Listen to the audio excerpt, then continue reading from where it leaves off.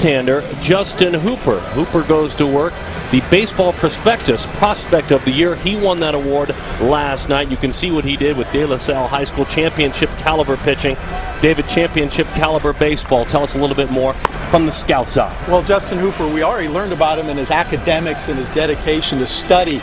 93, 90-mile-an-hour fastball on the mound. That's a baseball thing. That's what the scouts are paying attention to. Big breaking ball. And anytime you have 6'7", 230 on the mound, the leverage that creates, that's an exciting thing on a left-handed pitcher. Darryl, in the United States in the outfield. Oh yeah, Jemai Jones is a special athlete. Michelle, boy, what a strong woman she is with what she has.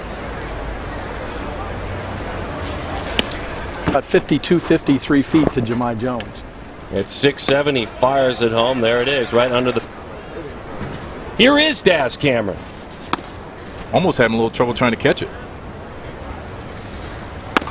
We have one pitcher that will go 2 innings as Cameron grounds that down to first base.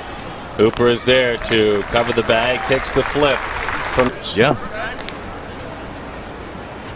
Floridian Brendan Rogers takes a... The opinion of the scouting community is right now, and that's obvious. Middle of the order bat, so really the entire package in Brendan Rogers. Incredible in batting practice, very good hands. And that one's Orlando Scorpions in that area, his travel team in Longwood, Florida. He gives that one a high drive to left. It chases Dean back to the track, just shy of it.